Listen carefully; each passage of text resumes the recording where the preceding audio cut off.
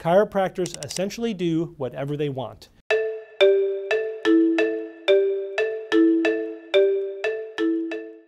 Some chiropractors are essentially physical therapists. They're doing either sports medicine or physical therapy.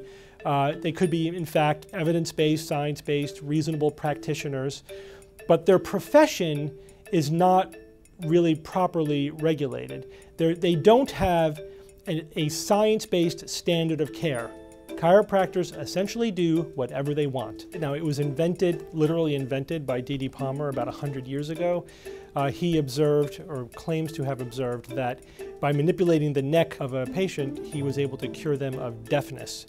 It's a pretty dubious claim given that the nerves for hearing don't go through the neck, so there's no real way that that could possibly happen. But he was also an energy healer, a magnetic healer, and he decided that all disease, always a red flag, all disease is caused by life energy that comes down from heaven through your head into your spine and then through your nerves to your whole body. And so by manipulating the spine, you free up the flow of energy and you cure whatever ails you. That, of course, is pure pseudoscience. That's not based upon anything, any anatomy, physiology, neurology, anything. It's based on magic, essentially. So when you go to a chiropractor, and pretty much anything can happen. They might just do straightforward physical therapy. They might do magical therapy and tell you that they're going to cure your asthma by manipulating your neck.